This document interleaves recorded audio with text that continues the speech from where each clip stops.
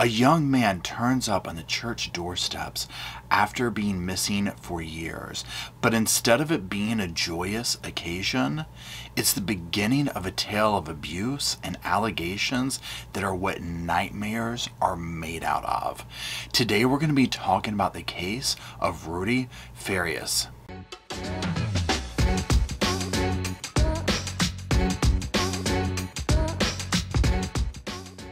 Hello Sofa Squad and welcome back to the sofa. It's back there.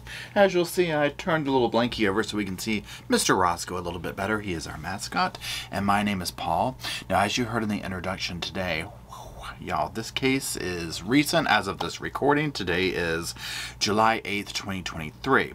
This is a bizarre case that is unfolding every single day. More information comes out, and the more information that does come out is completely bizarre. So what we're going to do today is we're going to be going over this case of the missing person. Rudy is the name that he goes by, and whew, I mean, it's a doozy. So be prepared because this case has a lot of, like, let's say trigger warning type stuff in it, some very out there allegations. Now what I want to do is I want to do a very quick kind of overview, but we're also going to learn about this case as we watch the different news segments and clips and interviews and stuff throughout the video and kind of let it speak to itself, so it will unfold as we review it together. So let's go ahead and jump in. So Rudy Farias has allegedly gone missing as a teen 8 years ago, March 6, 2015, but miraculously he was found sleeping in front of a local church recently. He's now 25 years old, but the only thing is it doesn't seem he was actually ever missing. In fact, he was found with his mom's credit card, which she got 2 years prior, which he said she gave to him so he could get her things. And herein is the issue, is the mother. Now, we're going to start by looking at some stuff from her. So she even issued a statement soon after this took place. Let's take a look at it. So you'll see the little screen that I put up here, and I'm just going to read it out loud, or if you're in a situation where you can pause to read, go for it. It says, "We want to thank the media and public for all their support. My son Rudy Farias IV was found on Thursday, June 29th after being missing for 8 years. Currently, we do not have any additional information on Rudy's case. What we do know is at the time of his recovery, a Good Samaritan located him unresponsive and immediately called police and 911. My son Rudy is receiving the care he needs to overcome his trauma, but at this time he is nonverbal and not able to communicate with us. We are asking for privacy during this difficult time, but we'll share more details as Rudy continues to heal." Janie Santana. Okay. Now here's the thing we often see with these kind of cases like this, and let me just start this off by saying, y'all, I'm not a doctor, I'm not a lawyer, I'm not a cop, I'm not anything credentialed. These are literally just my opinions, and all of this is an allegation mode here. Charges have not been filed, no one's gone to trial. This is just for entertainment. I beg you to do your own research, come to your own conclusions, talk about it in the comment section below. But just know that this is all alleged here and literally just my opinions on this stuff. So in these cases like this, we see this. Now, how convenient is it to be like, he can't speak right now, he's so traumatized, but we will learn that that's not true. And things just kept getting stranger and stranger about this case. Now, Farias didn't want to be taken to the hospital, and he would interview with police days later. Now, he arrived with his mother, and he wouldn't speak a word. But then during this whole interaction, and we'll hear more about it from the man himself, he asked to speak to one man away from his mother. And that is when Rudy began to recount, like, these absolutely next level disgusting allegations of abuse at his mother's hands. Literally nightmare type stuff.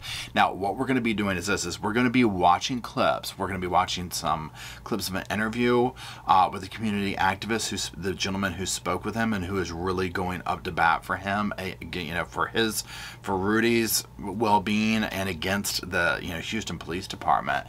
He's really taking a stance on this. We're also going to hear from neighbors who say Rudy was living with his mother the whole time, and we're going to hear from family members who never bought this story. Finally, we'll also hear from some private investigators who got roped into this case and were sent on a wild goose chase by the mother. Now, before we watch the clips, I want to take a quick look at an article that speaks of Rudy's loss in his life, because he's experienced a lot of loss, a lot of trauma, even before this happened to him. For this first article you can see here, it says, "Who was Rudy Farias' father? Missing 25-year-old's tragic family history revealed." And just very quickly, it says, Rudy, the Houston man who was reported missing in 2015, found last week, lost his father and a parent, unaliving himself just months before his disappearance and years after his brother's sudden death. Now, it does go into his father, Rudolph Farias III, and whose son, formerly named Rudolph Rudy Farias IV, was found safe. And it says that his father worked in the Houston Police Department's Traffic Enforcement Division in 2014 when he took his life in his patrol car. The elder Farias took his own life on August 19, 2014, just hours after he was relieved of duty for allegedly writing bogus traffic tickets to make overtime. Now, the interview we're getting ready to watch is with Quinnell X. Now, he met with Rudy, his mother, and investigators, and Quinnell was the one who ended up spending, I think an hour and a half with Rudy or something like that, and one detective talking. So keep that in mind as we listen to this, because we're going to watch two separate things, let's call them press conferences with Quinnell in them. And you're going to hear this first one, and then you're going to hear the police department's response, and, not response to him, but when they do their press conference, and then what he has to say to that, because all these, you're just sitting here scratching your head like, what? Who's telling the truth? What's going on here? It's all very murky. So just keep that in mind, and let's go ahead and watch that first clip. I heard horrific things from that young man. And I did not want him to see me start shedding tears, but I couldn't hold back the tears because of the things he was saying to us. And let's let that be a forewarning going forward. This is not for the faint of heart. So please be warned, this video has an entire trigger warning slapped all over it, okay? It is very sensitive. It's traumatizing to listen to. I mean, it's just like, oh my God, what did this guy go through at the hands of his mother? So let's move on to the second clip. Now, Mr. Quinnell X will explain during this interview how basically we arrived here in the first place. And that is, 8 years ago, whatever, Rudy ran away. He came back the next day, something like that. And his mother essentially was like, look, you're going to get in trouble because you ran away. You're going to get in trouble. The cops are going to come arrest you. They have warrants out for this, so on and so forth. Now, what it would appear is that she used this as leverage to hide him away in the house, to, whatever it was that she allegedly did to him. This was like a form of leverage. Remember, he's like a teenager at this time, like 17, I believe. So there's that. Now, we're also going to hear allegations that, again, are coming from Quinnell X relaying the information via Rudy telling him that, narcotics were given to him, this type thing, hallucinogenics. So it's almost like, again, if this is true, that she allegedly was giving him these substances and convincing him, you're in trouble, you're in trouble. Now, also remember this, and I'll bring this up as we watch the clips later. You're going to hear other people's stories kind of corroborate. I might be saying that word wrong, I apologize, but you're going to hear other people's stories, all tied together and connect the dots with this. Okay, so with that being said, let's go to clip number 2. And so we asked him, why did you run away? And he said he just got tired of her not respecting his boundaries. And she said that he wanted his own life. And his exact word was, I was tired of living like a slave. Now, this is just the beginning of the nightmare that he told this man. Okay, now also, I know I keep saying it, but the clips we're getting ready to get into are going to get deeper into what he meant by, I'm tired of my boundaries being crossed, being treated like a slave. And the evidence will show him. What I mean by evidence is allegations from a few different people that it does seem like she was, having him do her work and go to job and this type thing. So just keep that in mind and just be prepared for what we're about to listen to. She would take him to work with her, and he would do the required work she was supposed to do. And a lot of the responsibilities of her job was on him. And he went on to say that what troubled him the most was her crossing his personal space boundaries. He said that she would make him sleep in the bed with her. And he said that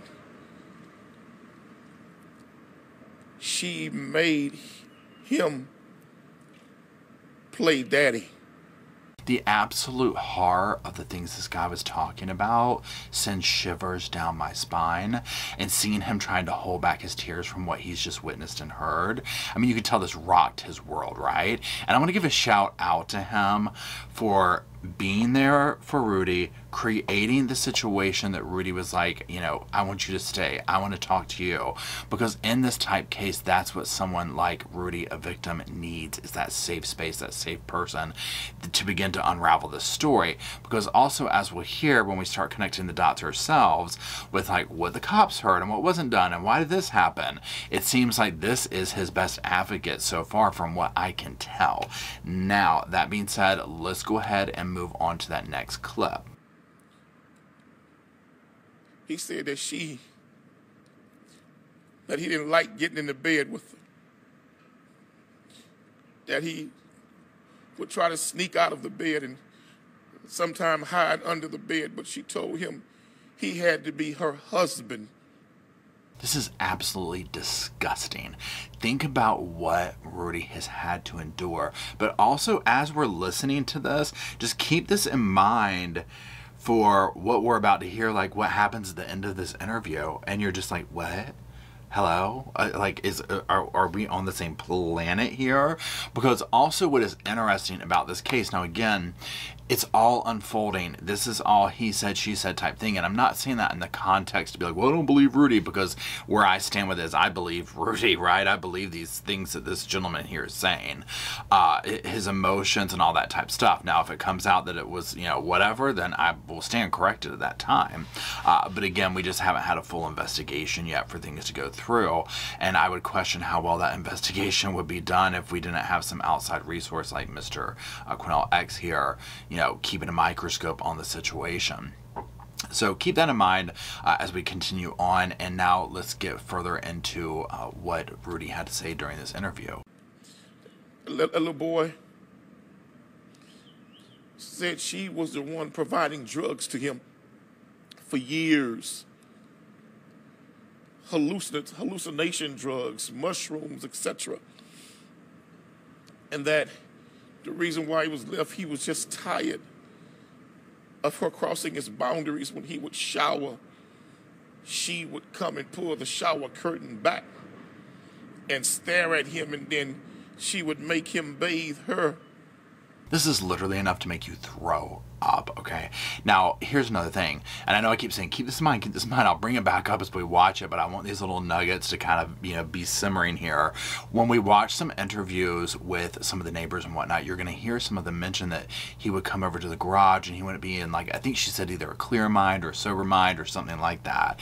And this is what I'm talking about, where while these are all allegations, you know, it hasn't had it stay in court, that type thing, you can start putting together the evidence of, okay, well, he's saying this took place. Then this person over here is saying this was their experience with A, B, and C. And you can start connecting the dots here and then pray that the police are doing the same. And I knew something was wrong with the story. When she was questioned, when they found him, he had her credit card in his pocket. Now, this is just one of the examples of how this case unravels, and it's just messy, because a question at the center of it is, how did this go on for so long? I mean, that's my question. Like, they were good about, and when I say they, I shouldn't say that. I mean, she was good about lying about some things. Now, we will also hear evidence that, you know, he has had interactions with the police and whatnot. Now, Mr. X here, who will say she had this boy convinced he was in trouble. She was pumping him full of drugs, and that's what I think happened. We've seen this time and time again. When victims are brainwashed by their abusers, they don't know any better, right? And so this has gone on for years. So I have no doubt that if he was instructed, tell the police your name is this and you were born on this birthday. Okay, like, you're gonna do, I get it, right? I mean, that's your mother at the end of the day. You don't really know any different. And throughout this, and I'm not sure if I have the clip or not, but Mr. Quinell X will say that he was like, I don't want mom going to prison. I don't want mom to go into prison. you know, and again, these classic signs, especially when it's dealing with a child and a parent as the abuser, of this, you know, that's your world. You live in a world that your parents create for you, and sometimes that world is not a good one, but it's the world that you know, and it's what you know. And to me, that's what I see with this. Now, again, like I said, my question remains, so much evidence has come forth with this, like the credit card in the pocket, and then this gentleman here saying, you know, well, he catches her in numerous lies, her being the mother. And we'll hear that in a secondary interview as well as this one as well. But for now, let's keep watching this. When she was in the room, he wouldn't say nothing. He wouldn't say one word when she was in the room. But the minute she left the room and we were allowed to talk to a young man, and he asked, he said, can I speak with Mr. X by myself? Can I talk to Quanell by myself? And the detective was like, well, can one of us stay in the room? And he was like, okay, but I'll talk to him. Now, for me, this is the type of behavior that I would expect from someone who has been under the influence of their abuser, right? He's not going to say anything because he's used to her telling him what to say, most likely. That's often what we see in these cases. Now, to me, it was ballsy of him to be like, I'll talk to him, right? Now, keep all this in mind, because what we will find out here in just a couple of minutes is that when this is over with, he goes back home with her. And I'm like, are you kidding me? That part, I had to go. I was like, I have to research this a little bit more because I don't believe it. I was like, I don't believe it. And we'll hear some of the dismay from Mr. X here in another one of his interviews, because he speaks the way a lot of us would, and probably are right now, like yelling at the TV, like, what, are you kidding me? So just keep that in mind. Another one of these little tidbits to keep back there as we watch this. And let's continue to hear what took place to Rudy. I honestly believe, based on what he said to us, she was drugging the hell out this kid. And she convinced him that he was in trouble for initially running away, and that law enforcement wanted to arrest him and put him in jail for running away. She had convinced him. Now, here's the thing. So if these allegations turn out to be true, and it's like, yes, she's been pumping him full of drugs to keep him kind of brainwashed and in a fog and this type thing. Imagine, first of all, doing that to anybody, number one, right? Imagine doing this to your own flesh and blood, to your own child, to do something like this. Now, obviously, the question is, why would she do this? And if it does turn out that these allegations are true, that she's convicted, whatever, you know, first of all, we'll hear some clips, and there's always money somewhere in these situations, right? There's always a motivation of that going on. Now, clearly, a human being, and I use that term lightly, who would be willing to do this type of stuff to another human, especially their own child, clearly there are other issues going on besides being greedy, right? I mean, this is not normal. This is absolutely monstrous. How did he stay missing for so long? I mean, 8 years. He was allowed to visit with some of the neighbors under an assumed name. She believed that after so many years, people had forgotten about the case, and that under an assumed name, and convinced him to use that name, nobody would put two and two together.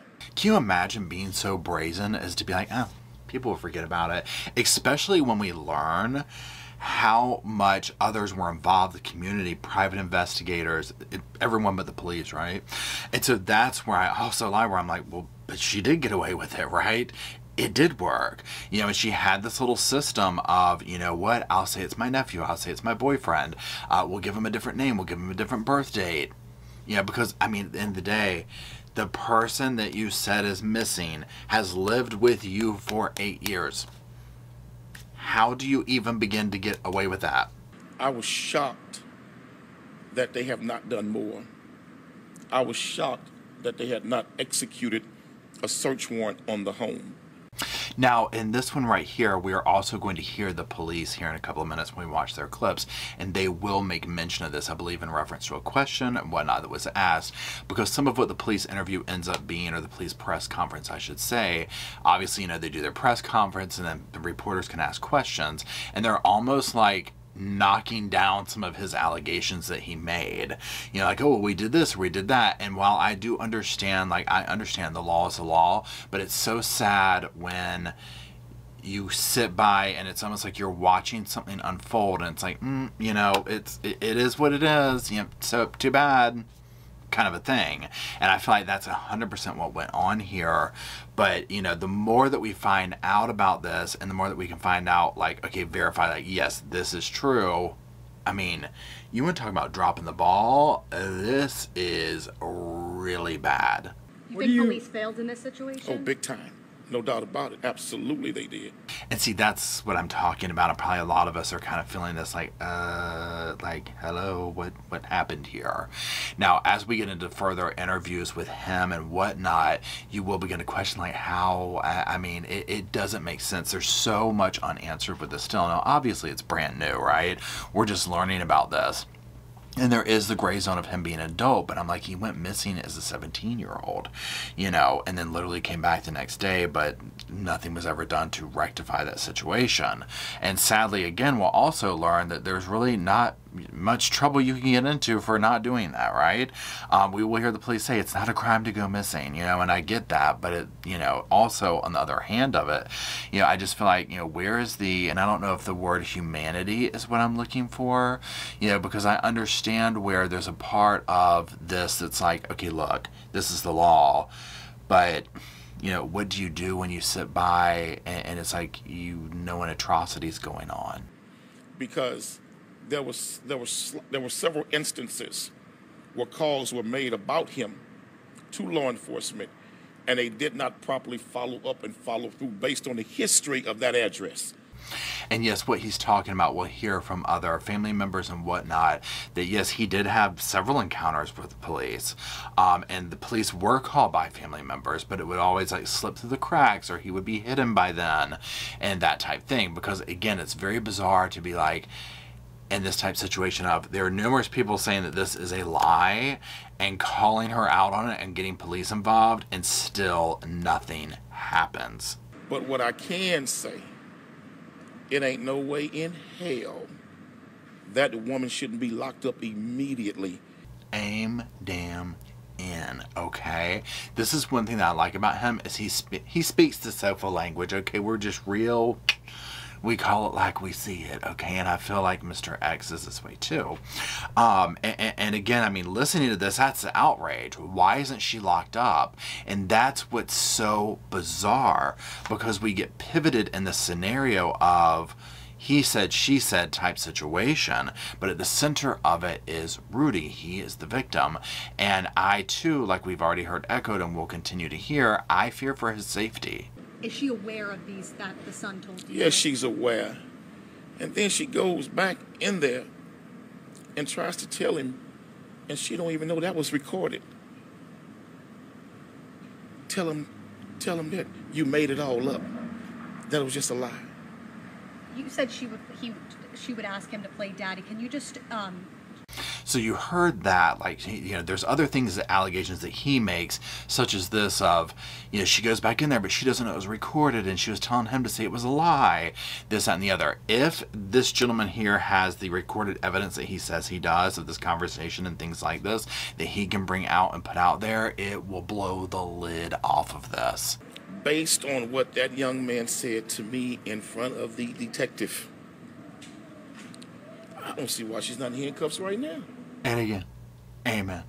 And this is what's so bizarre. So you hear him, the things that this young man said in front of me, in front of a detective, why isn't she arrested? And we're going to literally hear the detectives get up there and all say the complete opposite. And it pivots you to be like, what is going on already in a confusing case? Now we have a community activist and the Houston Police Department butting heads on what took place in this conversation, and it's just making it even that much more confusing.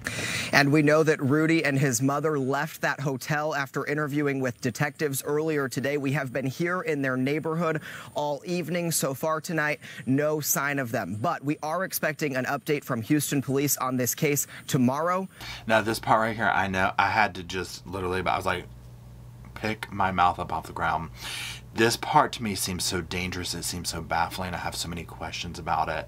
Now again, at the end of the day, it's like he is a grown-up, right? But if the things that took place that this gentleman just said happen in front of a detective, why? And it will bring up questions like this, and we'll get even further into it, where I'm like, so is this kind of relationship legal? I mean, I don't think it is, not from what I've done in my little, sidebar Google search, right? I mean, this is, not supposed to happen, right? By nature or, by law in most states. And so that part I'm just like, okay, what? Now, that being said, let's watch some news clips of interviews with family members, neighbors, people like this, that have been interacting with this and that have personal experiences with him that can attest to, like, this guy's been missing? No, he's been right there. That's right, Rudy. Neighbors tell me they saw Rudy and his mother here in their driveway at their home. They say the mother did not stay long, but she did appear to be worried about being arrested. From a distance, neighbors took video of Rudy Farias' mother loading up a car in her driveway Tuesday night. When he first went missing, he didn't report it to the police. And they're trying to say that he might have done some crimes, which he didn't. And now they want to arrest me because they said I was hiding him. Now, this part, again, is baffling. First of all, it's concerning that she's backing the car up, right? But then it's also concerning how much she freely talks to people about stuff that's so incriminating. It doesn't add to her story. And I'm like, has she been doing this the whole time? Clearly we know she was making up fake names and whatnot, and she was directing him, allegedly, to do the same thing. And so that part right there, I'm like, okay, now notice when she said the thing about, like, oh, he went missing, he didn't report it, he said he did some crimes, but he didn't. She's kind of like trying to downplay that aspect a little bit. And it doesn't make sense. But remember when the activist said that she had convinced him that he was in trouble for running away? To me, it does sound like going kind of between the lines of, I'm believing this. Think about someone who is twisted, and imagine if they ran away and being like, oh, you're in trouble now. The cops are going to come get you. But like somebody like really taking it to that next step of like, look, you're going to jail. We're going to have to hide you. We're going to have to put you somewhere to keep you hidden. Like this was like almost, whether it was planned or not and executed that way, or if he ran away and it was an opportunistic thing for her to be like, oh, wait a second, I can do this scheme. This is what we can move on to next. Time will tell. And if this makes it to a situation of charges in court and it does go to like a trial and whatnot where like major evidence is brought out, then for sure we'll learn more. Now let's get into some of those clips of neighbors and whatnot. Let's watch like a little montage of some interviews and highlights. Keisha Ross lives down the street. She knew Rudy as Dolph and saw him regularly. He never came in my garage with a sober mind. The neighbors also say she offered to pay them. Did it seem like she was offering money to get y'all to stay quiet? Stay quiet. She wanted us to keep quiet. But did you ever notice anything suspicious over there? No, like when he talked to us, he doesn't like say too much on who he really is. We just know that he lives down here with his mom. He goes to work with her like around 6 p.m. And then later on that day, I learned that he was supposed to be missing. And when I looked at the thing, my daughter pulled it up and it said he had been missing since 2015. I wasn't here in 2015, so I knew nothing about that because I watch the news every now and then. I don't watch it like that, so I never knew anything about that. That day, I discovered that he's supposed to be missing since 2015. I say, how was he missing since 2015? And I met him in 2022. Right? I mean, this is like what most anybody would say, like, the neighbors had to all be like, what in God's name, right? So a couple of things here. First of all, the young lady we just heard from, she's like, he never had a sober mind. Now this, as we'll learn, like, remember, Mr. Quinnell X just said she was pumping him full of drugs, she was doing this, she was doing that, giving him all this stuff. So then we have a neighbor saying, okay, well, he never had a sober mind when he was at my house. You know, then she's also saying like this whole insinuation from the mother of like trying to offer money to keep them quiet, you know, and the further into the clip, but I was just getting little bits and pieces out, she does say that she was like, look, I'm not going to be lying up in here for you. You know what I'm saying? Which any like sane person obviously would say, you know, but this whole thing about that. So then also when we hear it, I don't know if I have the clips of it, so I'll just say it now while I'm thinking of it. Yeah, but there's other things of like, oh, other people in the neighborhood said that, you know, they haven't seen him for 8 years. Well, here you go. Now, I'm not trying to say, and you know, I don't live there, I don't know any of these people, right? But if we have one person saying, she's like trying to throw money, and then some of the people in the neighborhood are like, oh no, he's been right there, and then some people are like, I haven't seen him for 8 years. I mean, maybe she got to some people is what I'm trying to say, but again, I don't know, that's just my opinion. Now, also the young lady who was like, well, look, you know, notice that all these people say the same thing. When he talks, he might be quiet, he might be shy, whatever, but he talks, because the mother would have you think that he's nonverbal, right? And can't speak or anything. Or has panic attacks and this type of thing. Okay. Notice also the young lady said he goes to work with his mother. Okay, like 6 at night or whatever. Now, I believe she does some kind of security job. I could be wrong. If you know, drop it in the comment section. Now, there was another interview. I do not believe I have the clip of it here, but the gentleman, it's another neighbor, whatever, was basically like, yeah, when he was over here talking, hanging out, and he like, this guy had a job, and he was like, hey, look, you want me to hook you up? And he was like, you know, Rudy was like, no, I'm good with my job. I make more money. I get paid under the table. So it's like, is the mom taking him to work and putting him to work and then, you know, breaking him off some, basically? You know, it's all completely confusing. But again, you see where some of these little tidbits from the neighbors are matching up to the story that Quinnell X is saying, right? More so than the police, what the police have to say, which we're about a couple of clips away. What I want to do now real quick is listen to what some family members had to say. A woman identifying herself as Farias' aunt saying he's traumatized and, quote, he doesn't want to see his mom. Also speaking to our Houston affiliate KPRC. I fear for Rudy Farias' life. Everything's coming out to the light because I knew that she's been lying all this time. Rudy's aunt, Pauline Sanchez Rodriguez, tonight is... Now, like she said, everything will always come out to light eventually, and this is the very beginning of that. Now, you heard her, I'm scared for his life, and like her, many of us are, right? I've seen that echoed in the comment sections and whatnot. And it's your immediate gut feeling when you watch this very uneasy feeling. And we'll hear what Mr. X has to say here in a little bit when he talks about, like, look, in normal cases, like stuff like this, like the abuser's not allowed to speak to, you know, the person and whatnot. Why is this being treated differently? Why are the cops acting like this, that, and the other? And we're getting ready. I think we're like a clip away. Maybe it's the next clip that we're going to watch. Why did this go this way? Now, I also question, because as we get deeper into this, and again, at the time, speaking of the time of this recording, which again, it's July 8th, it's the weekend. So this could be different depending on when you've watched this, when you are watching it, you know, but my next question would be, well, could he go with the aunt? Could he go with this other person? You know, now I get, from what I understand, he allegedly has gone willingly back with the mother at this point in time. So that part's very confusing to me. Not that he's gone willingly back, because I think oftentimes in these situations, it's what you see, it's what they know. And so I can grasp that part, even though it's not what I would want for him.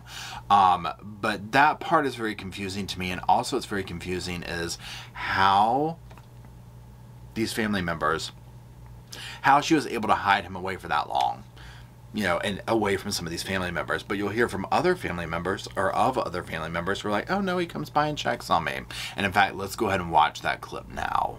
It's just, we've always in our hearts knew that he wasn't really missing. During those 8 years, his cousin Cassandra Lopez says she called 911 in 2018 after family members saw Farias at his mother's home. She says their grandmother told her she spoke with Rudy often. And how did those conversations go when she would talk about Rudy?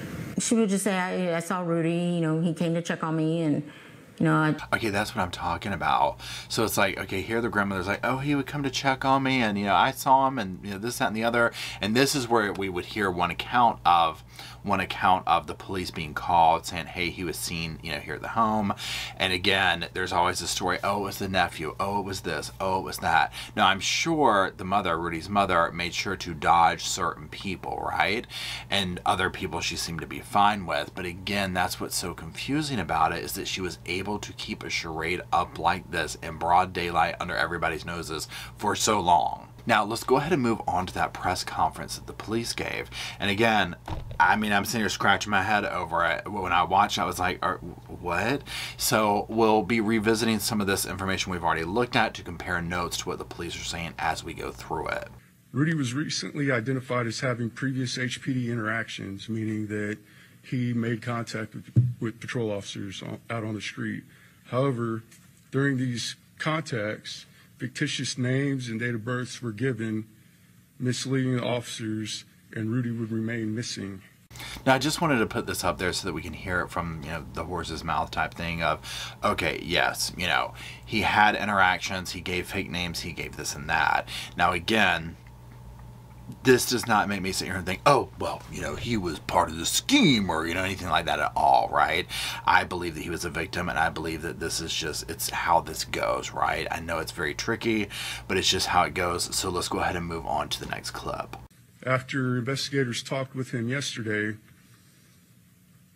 it was discovered that Rudy returned home the following day on March 8th, 2015. Now, again, this is in reference to the original, you know, going away, running away, where, yes, he ran away, he came home, and then you pick up the mother's side of the story, and then allegedly via, you know, Mr. Quinnell X, that Rudy is like, oh, well, she convinced me that I was in trouble, and this, that, and the other, and then you piece together the mother saying what she said earlier about, you know, oh, he went away, you know, oh, they said he did crimes, but he didn't, you know, didn't report it, the whole 9 yards. Let's continue. The mother, Janie, continued to deceive police by remaining adamant that Rudy was still missing.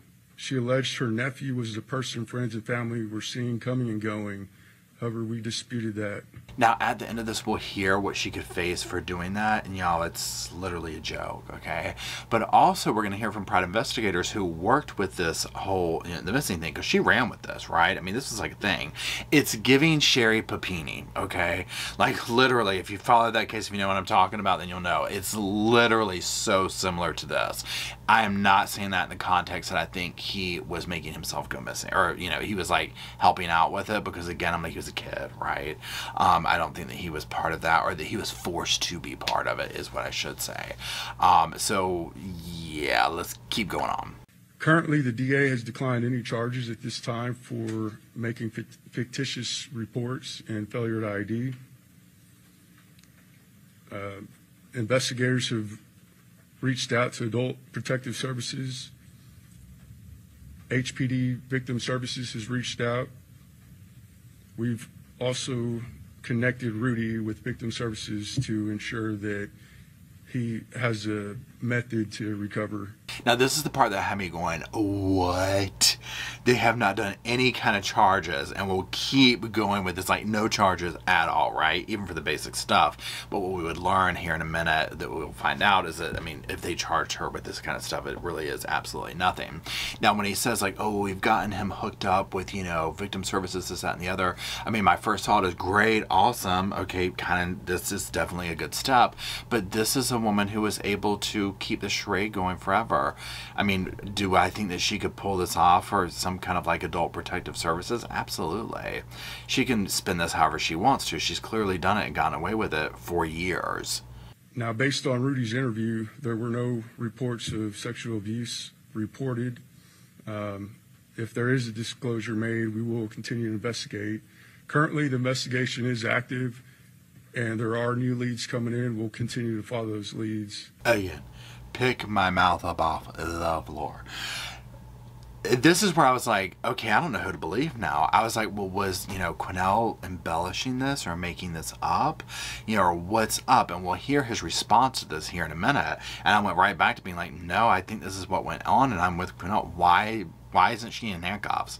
Why wasn't that done? What is going on? What lies beneath the surface with all of this? Now what we're going to do is we're going to listen to reporters ask the detectives, the chief, some questions.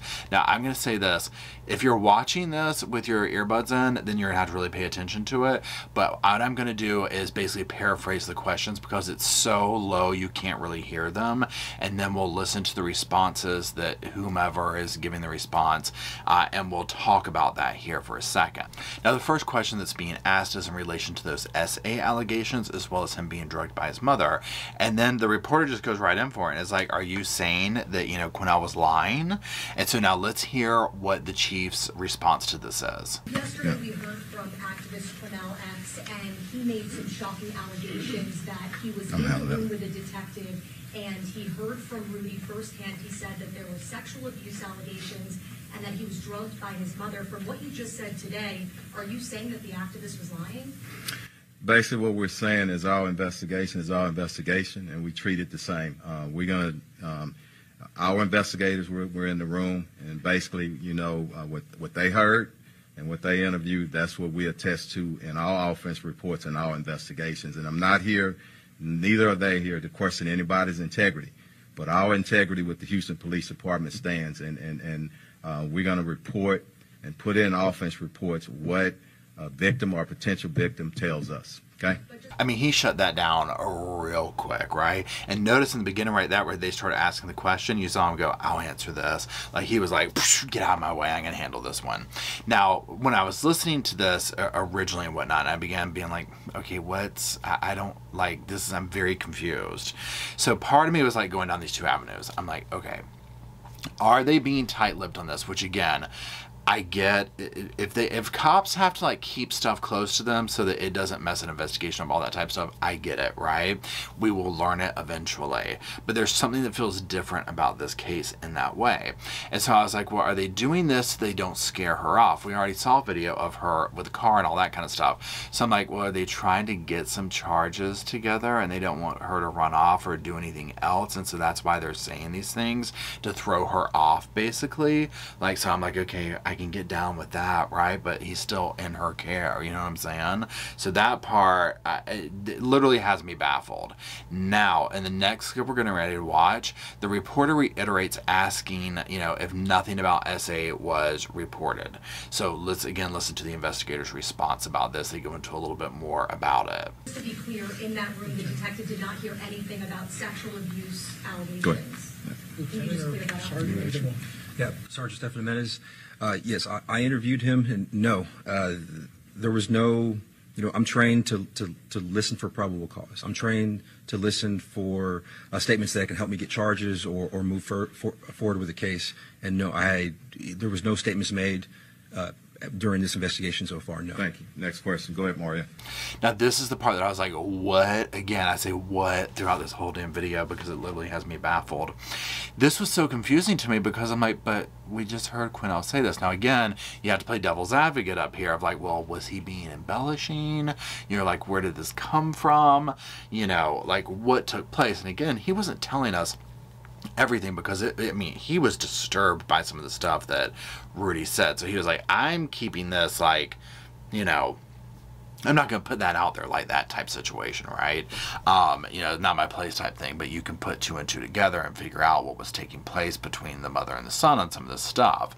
And again, that's where I'm just like, well, okay, why wouldn't there be any charges for that? Even if it was like, no, it's a willing thing, I mean, that's illegal, right? And so this part just has me baffled. And again, it clearly has Quinnell baffled too, because when we hear back from him again in a minute, after he apparently heard this, you're going to hear his outrage over it.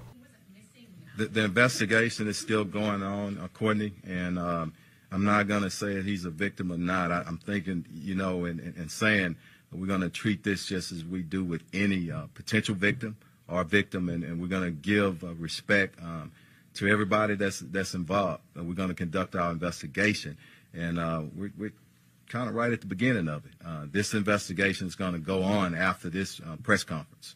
Now, while he is correct, this investigation is in its infancy, but I still have lots of questions. Now, one thing I wanted you to take note with this clip that we just watched is when he says, I'm not going to call him a victim yet or whatever. Very interesting choice of words. And again, I understand where an investigation needs to take place, but what has me baffled with this, and amongst other things, and we'll hear from Quinnell again when he says this, is, you know, why are we treating what is seemingly, you know, let's just call it a domestic violence situation, right? But it's so much deeper than that, right? But that's not how it goes down usually. Why is this being treated differently? I have the same question. We don't have any information to say that there was any kind of kidnapping or anything like that right now. Okay. Have any search warrants been served at the house?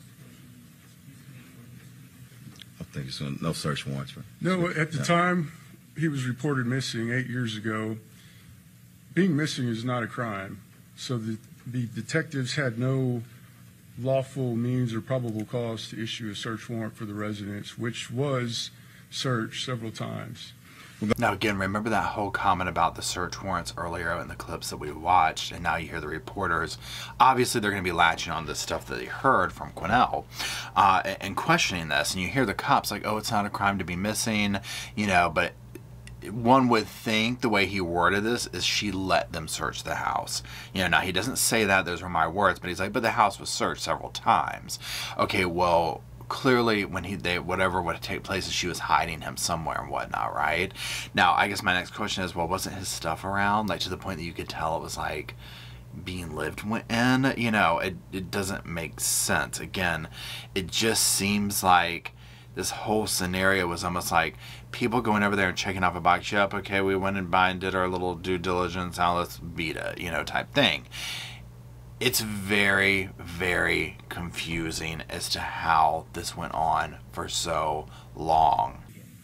That was in March 7th of 2015. So there was a missing persons report that was filed.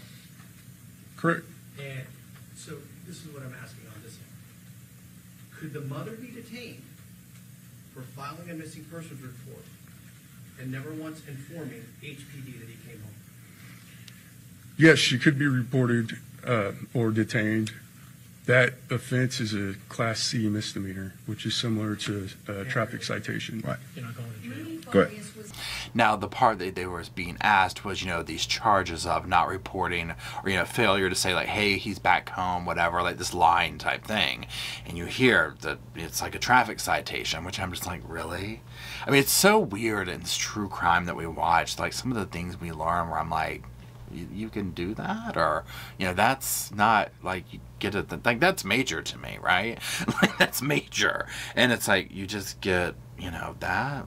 Okay, well, all right, well, let's keep going then. And on that note, let's turn our attention back to Mr. Quinnell X during another conference interview that he gave after this, right? When he's basically responding to a lot of the things that were said in it. And we're going to start off with a montage of some highlights of it. It really captures the moment, and I think what we're all probably thinking and feeling. Absolute liars. Oh, man. That man heard everything that I heard. These are blessed waters from my mom. I'm standing here speaking the truth of what Rudy said to me. And I'm standing here fighting for that young man. I cannot believe, and I refuse to believe, that there's not a single charge that they can come up with to put this woman in jail so a judge can tell her you can have no contact with the victim, just like you do in domestic violence cases. When the question was asked, was there a sexual relationship? The sergeant lied in his response. And then the next question was there a sexual relation between the mother and her son? They refused to answer that question and said he's a victim and we protect all sexual assault victims. See, they know what I'm saying is the truth. Mm-hmm. That dirty, low-down damn cop was right there with me. Why didn't you say, well, from what we know, there was no sexual relationship? You so freely saying that there was no sexual abuse reported. So what are you suggesting? Because he was of age, he gave consent? Is that what you're trying to suggest? For that cop to hear about all the drug abuse, and he ain't do nothing to get that boy no help, that woman should be under the jail. I'm telling you for a fact what this young man said to me, and I'm going to leave it at this. HPD, don't try me. because I got it on record what he said to me. Woo! I mean, he swept the floor with some truth right there. Now, I mean, I feel the same way, right? And you're just like, listening to this, it's like, okay, he's doubling down. These are major allegations for this gentleman to say against the police department, right? They were there. They heard this. This isn't a lie. They heard the same stuff I did. Why isn't she arrested? You know, and at minimum, he heard the drug abuse. Why wasn't any help trying to be given to him? This is where there's something very fishy going on here. Something very, very fishy and not right. And I'm not saying that really honestly, it's with the investigation that I feel like something is not making sense about this at all. I too have so many questions like this. Why wouldn't it go further? Now again, it sounds like they're checking things out. Well, we got adult protective services involved. Okay, great, but I mean, she's swindled numerous people into the story for years, so I don't know how much help that's going to be. I begged the detective, don't allow Rudy to go home with this woman. Don't allow Rudy to leave with this woman. I begged them to do something to stop him. I said to the detective, all three of them, after what you and I just heard in that room with that young man, how in the hell can you allow that boy to leave with that woman? If a man gets arrested for putting his hands on a wife, God forbid, they tell him that you cannot have any contact with the victim. Rudy is a victim. Exactly. He's a victim in this. I don't understand why not more is being done. Now, it's like the cops are like, oh, he willingly, you know, he wanted to go back. And, you know, I just don't know how this part works. You know, but again, we see it so oftentimes where, say, just like the gentleman here just said, you know, like in a domestic violence type situation, say the person, oftentimes it will be the female, will be like, okay, you know, I don't want to press charges, whatever, and then it escalates, and then it keeps going because they're so tangled up in their abuser's nasty little web that they have them in. And that's what I feel like is going on here with this gentleman, with Rudy. If these allegations about the drugs and all this types of are true, I mean, he's lived in a foggy world. He doesn't know, you know, like right from wrong, right? It's like he only knows what his mother has trained him to do, if that's what ends up coming out to be true. And so again, it is heartbreaking to learn that it's like after all this, he's just going back. Why couldn't he go with another family member? You know, why couldn't he? That part, I don't understand that part unless he himself was like, no, I'm going to go home. But, you know, that's the other part where I'm just like, but are you allowed to, if this kind of, you know, if you're saying these allegations, I mean, and then you just turn right around and say, I'm going to go back home. Yeah, I mean, do they have to let you or they can intervene? I mean, again, I don't know, but I pray it does not end in him truly disappearing. And the detective said to me, because he is an adult, there's not a lot we can do about it. And again, I get that, right? And this is kind of what I've been alluding to the whole time, where it's almost like, well, they're an adult, so they can go do what they want to. And maybe that is the law, right? Maybe that is what the law is. Like, look, I mean, it is what it is. But that's where I'm just like, well, if somebody confesses to, like, let's say this, like, very inappropriate relationship between, you know, a blood relative and them, I mean, can you then just turn around and be like, okay, well, that's legal, you can go back home? Or are they trying to avoid having to charge him with something too? These are the murky questions that I just don't understand, because I don't understand the law enough. Obviously, I never claimed to be a lawyer or anything. How someone could confess to this kind of stuff at the hands of their abuser, but then the cops not really do anything about it. You know, that part seems very off to me. But now again, remember, you know, another question I ask, and again, this is speculation street. This is not true. This is literally, I have no other reason than just my own little, you know, mind that starts to wonder. You know, his father worked for the Houston Police Department. So is there some history there? Is there some type thing there of, you know, like, so the dad got caught doing this whole traffic ticket violation. There's like 4 other people where they got let go and whatnot. So is there some kind of bias already there because of that history? I mean, I don't know, but I have to ask at this point.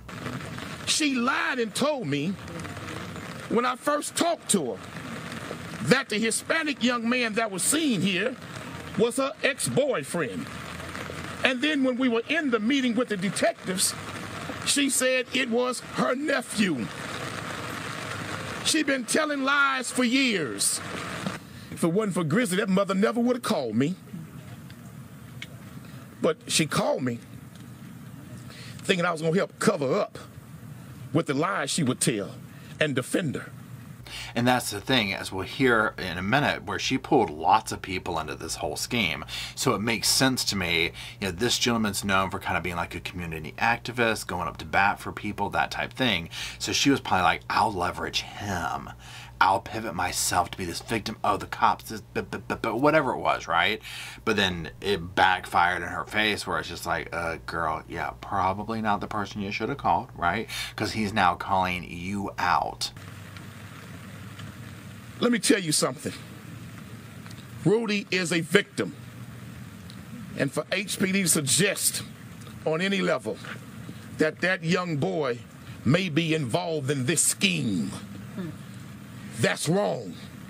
Now, I'm glad he brought this up, because remember the part we just watched during the press conference where they were like reluctant to say he was a victim? Now, I don't know if there's also other, you know, things that have been said in addition to that, but that was the first thing that came to my mind when I watched that, is I was like, well, they're not going to say he's a victim. I'm like, well, what are they trying to say? You know, like that he's a willing participant in this?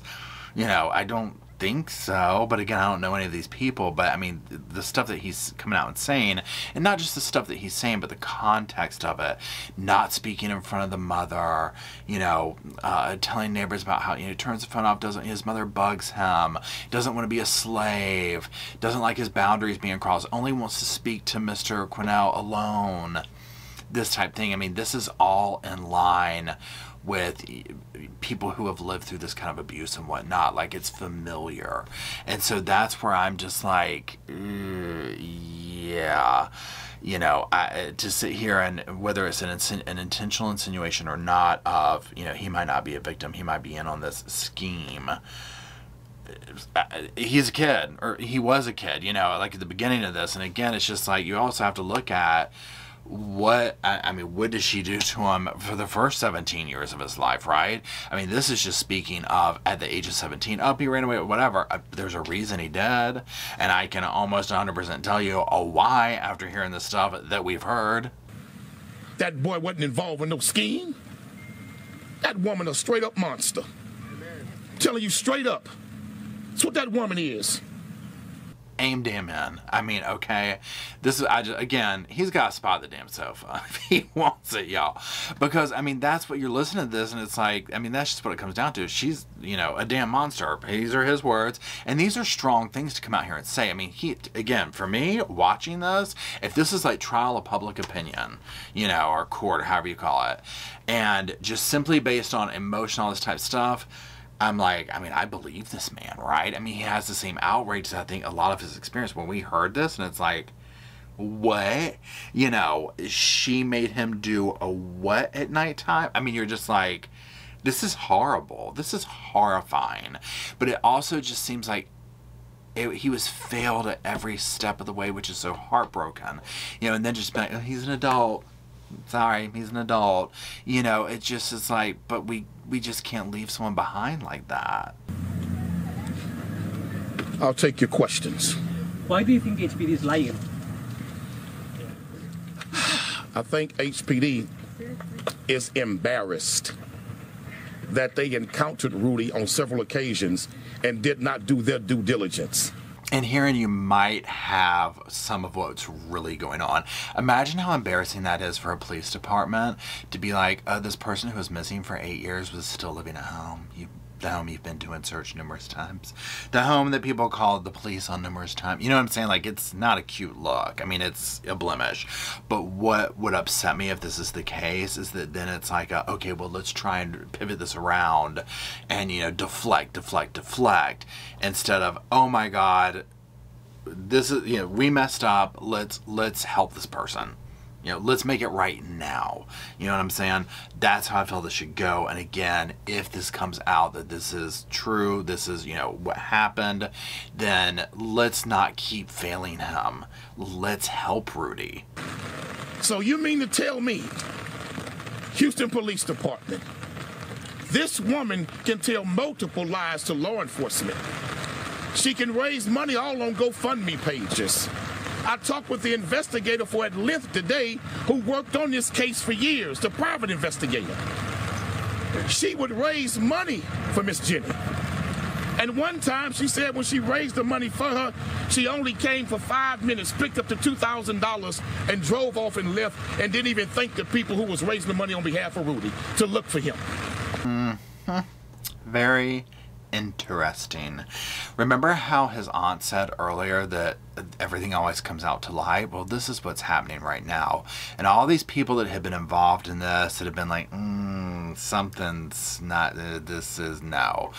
That right there that he just said, follow the money. It's the root of all damn evil. I tell you what.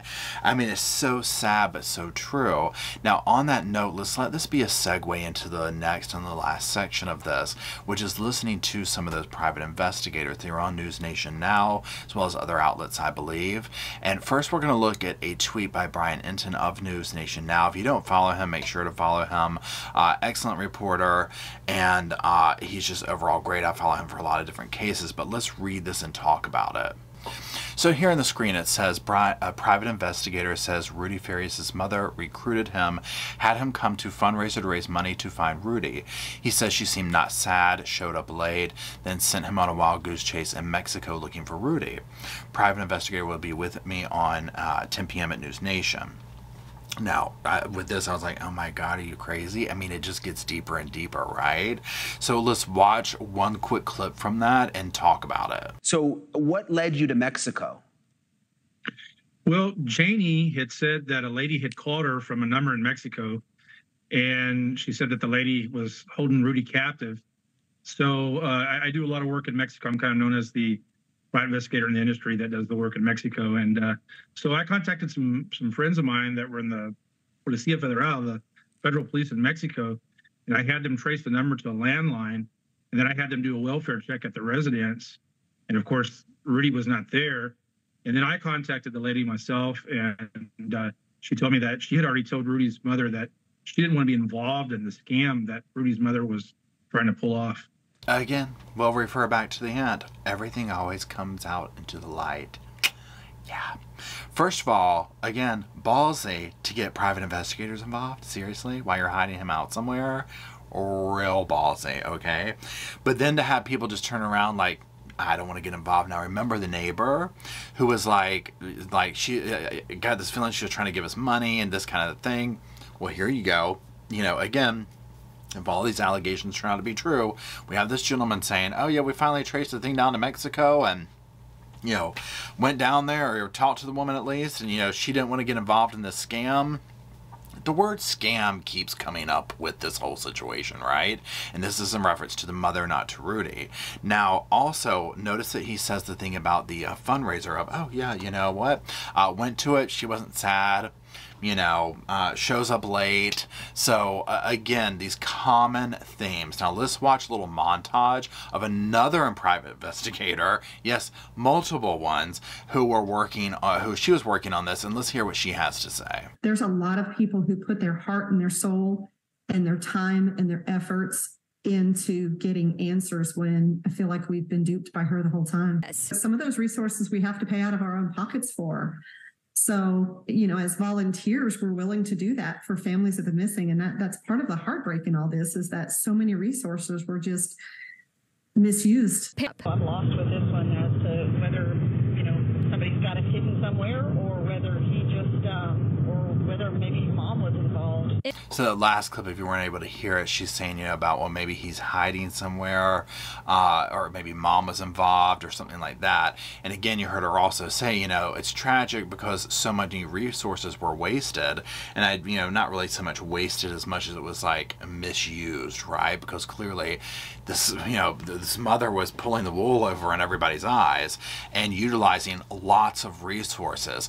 Imagine the slap in the face that this is for people who have children who have gone missing, who that parent has not been able to sleep a wink for years and years, wondering what happened to their child. And then you hear about stuff like this of not only are they scheming the system or whatever, but abusing said child along the way, right?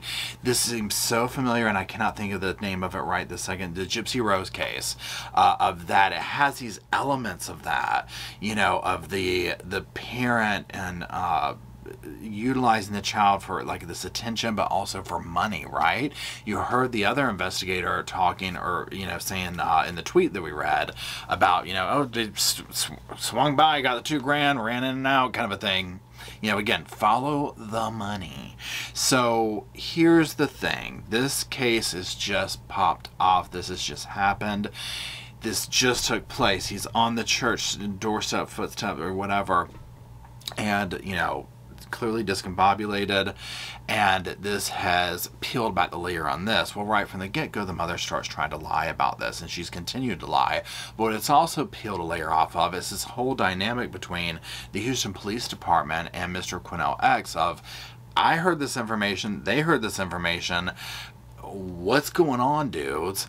Now again, I'm all for letting cops to take their time and do an investigation and gather intel and that type thing, but something doesn't feel right here. Something feels very wrong. And clearly one thing that feels very wrong is the fact that he's with his alleged abuser. That part really weighs on me, and I'm very nervous for him. I hope that they're being watched by somebody to make sure that she doesn't try and up and run and hide him again somewhere.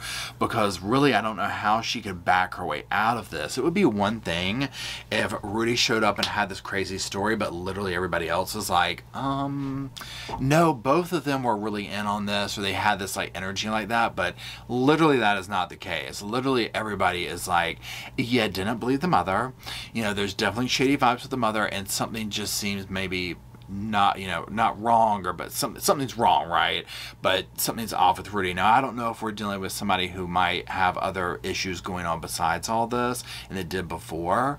I haven't been able to find too much information like, well, what was he like as a child, that type thing, but I think there was some level of normalcy here. Now, clearly the trauma, I mean, he lost a brother, he lost a father to pretty extreme circumstances. And then again, whatever torment his mother put them through, leading up to these events, and then clearly with these events, this is insane. If he's been pumped full of drugs for years and years, his poor little mind is going to take forever to unravel that and be deprogrammed, really, and to get back on the normal level of like, this is life, this is normal, this is right and wrong, and a place of safety of, you don't have to be with your abuser. You don't have to be with her. You can get away from this. And hopefully that's what will happen if all of this ends up coming out to the light that, yes, unfortunately, this young man has been subjected to absolutely nightmarish events at the hands of his mother. So, that being said, obviously we're going to be following this. Drop it in the I want to know what your opinions are. What do you think? What do you think of what Quinnell had to say? What do you think of the no charges, of the variations between what the police department's saying and the back and forth between the community activists and the police department? That part has me very curious. So anyways, if you are still watching, I appreciate it. Mr. Roscoe says thank you. He says drop him some sofas, pretty please, so he can go sleep on them. And that's it. And until we meet down in the comment section to continue the conversation, I'll see y'all there.